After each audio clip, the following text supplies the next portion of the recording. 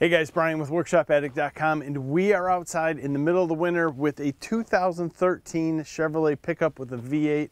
We're going to do some testing on two different battery jump starters. There are 1,000 out there, and we've done a lot of videos in the past, but we're going to go through two specific ones, kind of talk through their different attributes that they have, how to figure out some of this crazy marketing that they have going on, and then show you if it'll start this truck with the battery disconnected, to make sure that you know we're not giving any foolery here, because there's a lot of people that'll hook these up to a battery and say, hey, the battery's dead, and it'll start. There are some great legit guys out there that are doing it, but sometimes it's just nice to know, will it for sure start your vehicle if your battery is completely dead? So first we're going to start out with an Arcan 120. This unit comes in a box. It is a multi-volt unit, so you can use it in its 19-volt configuration. It also is a 16-volt configuration and multiple USB outlets that are 2.1 amp and 1 amp on the side.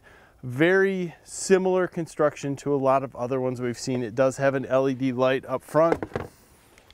The box is nice to have as long as you have a place to store it. If you don't have a place to store the box, it's just going to float around.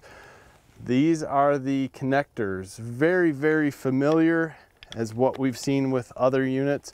Small. This unit is rated at 12,000 milliamps, so 12 amp hours, right? 44.4 watt hours, 200 amps. Current peak is what it's said to have on the box. That is probably one of the more realistic numbers that we've seen on the market. So we're going to test this guy up against a slightly larger amazing brand. This is the IM27. They list this at 18,000 milliamp hour, which would be 18 amp hour, 66.6 watt hour.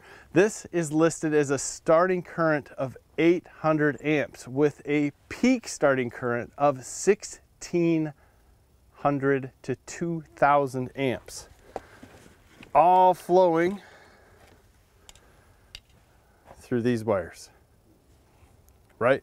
This is the difference here. We can look at the milliamp hour and compare it and say, okay, it probably has one more cell inside-ish than the Arcan. So if you're looking at these, this is probably somewhere in the realm of 230 amps, maybe. It might be a little bit more, but just trying to keep it real. These are not going to throw at 800 amps. There's no way. You're not getting it through here. If you look at the cables on the truck, they're much, much larger than that for starting and running the power, and you're just not going to push that much through here. This is an 8-gauge wire. So similar setup, right? We, on this amazing, only have the two USB outputs, output 1, output 2. One is higher than the other, and you have an in and out, which is a USB-C for charging. Pretty decent unit. There's a little bit more on the Amazing as far as digital readouts and such, as you would expect. It's going to be a little bit more expensive unit, and we're going to put links in the description. So what we're going to do now, hook this guy up. This truck is not going to start. Basically what we're going to do is see how long it will turn the engine over and listen to how fast. Okay, we're going to hook the Arcan up first, and we're going to let you watch what happens as we roll this engine over. You can watch via the voltmeter.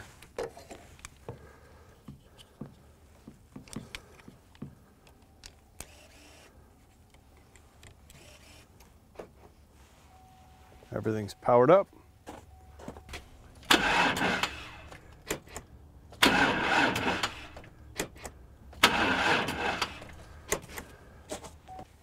Hook the Amazing up, same way.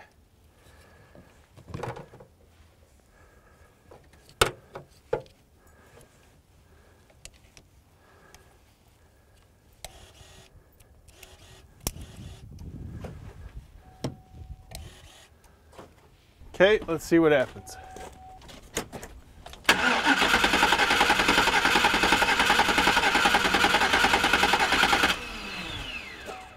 So you can hear a huge difference in how this engine turns over with the two. Now let's see if it will actually start. And since we already have the Amazing hooked up, let's go with that guy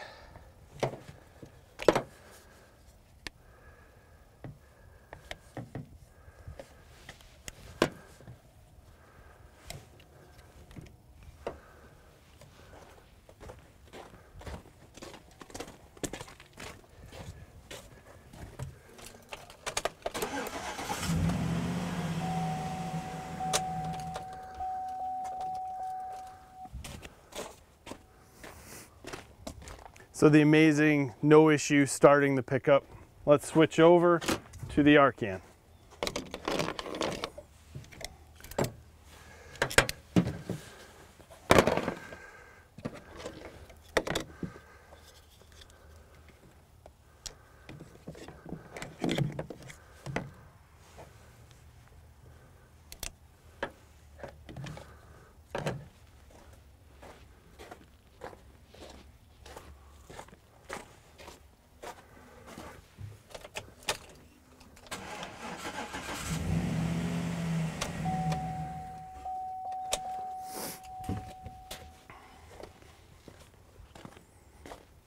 So both units will actually start this pickup, which is good, but the huge difference that we're seeing between the two is how much they'll allow the vehicle to crank and how fast they will crank.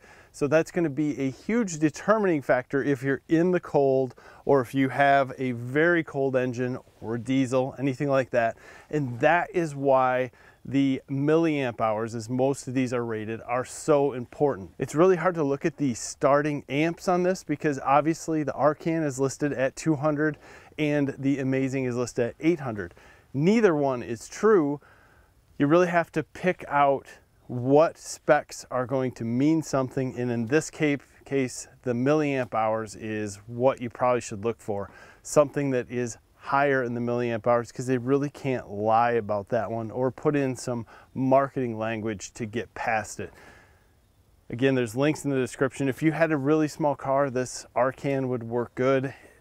Obviously you want to have some backup. You don't want to be caught. That's why you're buying one of these things. You have to look at cost, performance, and everything else that's in between. So check them out, leave us some comments. As always, we appreciate your time. Give us a like in this video, subscribe to the channel if you haven't. We always have some more content coming. We appreciate your time, guys. Have a great day.